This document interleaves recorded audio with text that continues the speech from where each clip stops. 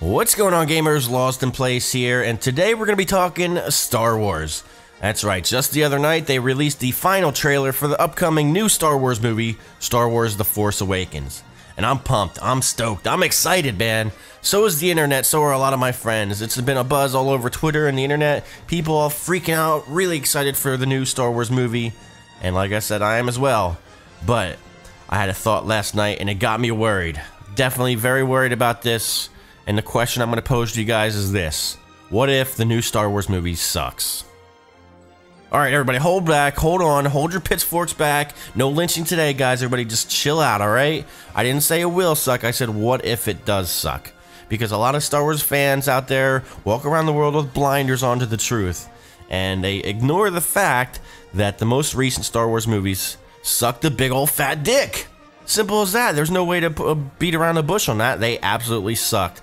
Now, before I get into that, let me lay some groundwork so you know that I know where I'm coming from and I have a little bit of experience in this matters. Yes, I'm a diehard Star Wars fan. I have been my entire life. Remember, I'm a little bit of an older guy, so I was around right after the Return of the Jedi released in theaters. And I grew up playing with Star Wars toys. I grew up doing a Darth Vader voice. I grew up playing lightsaber battles with my friends. I wanted to be Luke Skywalker. I wanted to be Han Solo. I dressed up like Darth Vader for Halloween. And my childhood is largely based around the Star Wars franchise. So yes, I know everything there is to know about the Star Wars universe.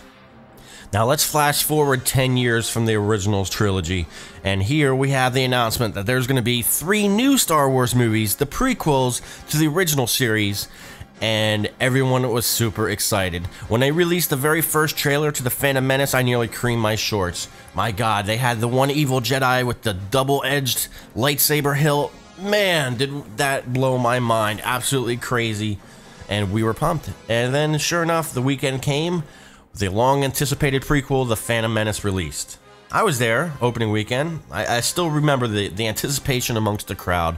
People there in costumes, plastic lightsabers, the thrill that our childhood dreams were returning. We see Darth Vader as a child, a young Anakin Skywalker, and we're finally gonna see the tragic saga of Darth Vader. Then that's where the prequels failed miserably.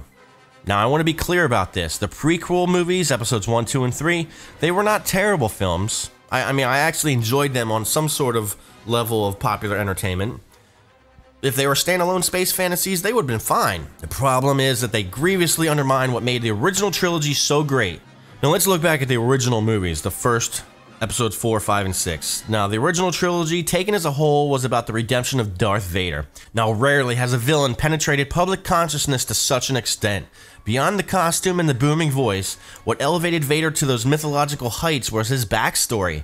Darth Vader was once a great man who experienced a tragic fall into darkness. What remained was a disfigured fusion of a man and machine, entirely consumed by evil. This is stuff of legends, people. So when the prequels were announced, that's what I expected to see, the fall of a great man. The first prequel was disappointing in this regard, but we were able to forgive it because it set up the story, leaving room for 2 films full of the great man and his fall. And so we waited. But that great man never came. Instead, we were treated to the tale of a whiny, arrogant brat who continuously defied his teachers and thumbed his nose at tradition. We were expecting a wise and powerful Jedi Master. Instead, we were given a one-dimensional caricature of Maverick from Top Gun, minus the coolness. Now, Anakin Skywalker, the way he is in the prequels, he can best be summarized with one word: annoying. He's self-centered, self-serving, and ultimately trivial. I just wanted him to go away.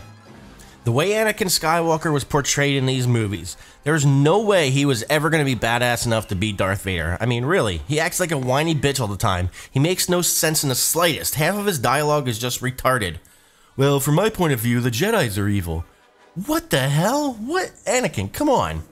He spends a whole 10-minute dialogue talking about why he hates sand in one of his scenes with Amidala while he's trying to woo her. Speaking of Padme Amidala, yes, she's hot in the movie, I'll give her that. But the dialogue between the two of them, the love story, the quote-unquote love story that goes on between these guys is so fake, so contrived, so disgustingly fake. Here's a dose of some of this Shakespearean romance in this film. Anakin to Padme says, "You look beautiful." "I only look beautiful because I'm so in love." "No, you look beautiful because I'm so in love with you." "So love has blinded you?" I mean, see what I mean? It's uninteresting. It's retarded. No one talks that way. Jar Jar Binks. I mean, what else do I have to say about this character? He is absolutely the most ridiculous character ever to have been immortalized on the movie screen, and that includes children's television. This character is so ridiculous, I wanted to bang my head against a wall after listening to him speak for more than 5 minutes. I mean, his inclusion in these prequels was an obvious attempt to further the toyable aspects of the franchise. To make matters worse, the first episode 1, they climaxed the movie with an army of Jar Jars catapulting goddamn bubbles at an army of stupid-looking CGI robots on a grassy knoll. I mean, come on, people. What was going on in the boardroom when they came up with that plot decision? Now let's talk about the CGI. I mean, absolute overkill with the CGI. I honestly felt like I was watching some bizarre cartoon half the time. I mean, these movies are less than 10 years old, but go watch one of them now and try to fool yourself into thinking half the stuff you're seeing is real. You can't. You can't. It's so obviously fake and ridiculous. They just went way overkill with the CGI, and I really hope that this new movie doesn't make the same mistake. How about Darth Maul? Yes, he looked badass in the trailer, and that was definitely one of the moments that hooked me in, hook, line, and sinker, once I saw the first trailer for Phantom Menace. Man, this guy with the dual-edged lightsaber, oh goddamn, this looks badass. But how much movie time did he actually get? I think he was in the movie for 5 goddamn minutes. And he has one line, "Yes, my master." That's it, that's all he says. One of the most interesting evil villains that could maybe come up to the level of Darth Vader, and he gets 5 minutes of screen time. Only to be cut in half by a goddamn beardless, ponytail-wearing Obi-Wan Kenobi. And who, by the way, Ewan McGregor, I love you, but you are not Obi-Wan Kenobi in my eyes. Never will be. How about R2-D2 and C-3PO? I mean, how can you go wrong with those guys, right? Well, let's see. C-3PO was created by Darth Vader. Yes, C-3PO was built by Darth Vader. Why? What is the point of having him do that? Makes absolutely zero sense whatsoever in the grand scheme of things. And R2-D2. R2-D2 can fly. What? What? He can fly? Who decided that would be a good idea? I want to know, and I want to go to their house and slap him upside the head. Why would you make R2-D2 fly? It makes absolutely zero sense in the grand scheme of things. And also, why in the world did he get a medal at the end of episode 1? He did what he's supposed to do. He flew in the X-Wing. That's what he's supposed to do. It's not worthy of a medal. You don't give a medal to an android for nothing, for doing its job. Then we get to the third movie, episode 3 of the prequel, and that's probably the least horrible one of the 3, but that's not saying much.